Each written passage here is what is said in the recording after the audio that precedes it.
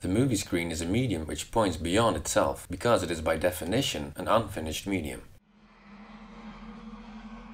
Take this shot from 2001 for example. We see that the monolith, which represents the movie screen, is shot in such a way that it appears as a pointer rather than a presenter. If the movie screen could present things, it would appear as a black triangle. Then it could be seen as a finished medium. But as the screen isn't finished, the triangle only is suggested by the screen. In this way, the screen points beyond itself. The screen is a surface which is two-dimensional. The screen suggests a triangle because it suggests two converging lines. Lines are one-dimensional. The point to which the lines converge is zero-dimensional. In this way, the two-dimensional screen appears to us as a pointer to the zero-dimensional. There's a similar shot in 2001 which presents the monolith as a pointer. In both shots we see a celestial body which reflects light. Any celestial body which reflects light with its surface represents the movie screen. Also, both celestial bodies are showed as a bow. This indicates the movie screen functioning as a bow beyond itself. So it's interesting that in this shot the monolith points to the celestial body, and in this shot the monolith points beyond the celestial body, which is emphasized by the sound, as the sound in this shot is of a higher frequency than the sound in this shot. So when you combine these two shots, you'll see that the monolith functions as a bow, as the monolith points beyond the bow.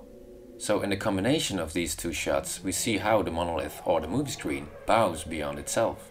It's not for nothing that in 2001 this man is called David Bowman and wears a helmet with a bowing visor, which represents the bowing movie screen. The screen bowing beyond itself even is showed literally towards the end of 2001. We see the monolith rotating or bowing beyond the screen, or beyond itself. In Close Encounters, the protagonist, Roy Neary, doesn't realize that the sculptures he's creating are meant to be unfinished. As long as Roy sees the sculpture as a finished object, he doesn't understand its meaning. Roy knows the sculpture points to something beyond itself, as he says, "This means something."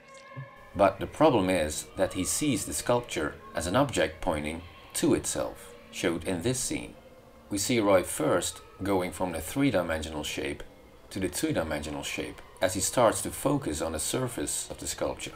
Then he starts to draw lines on the surface. The lines are one-dimensional and function as pointers, but the problem is that the lines point to the sculpture itself, resulting in Roy seeing the sculpture as an object and not as a pointer.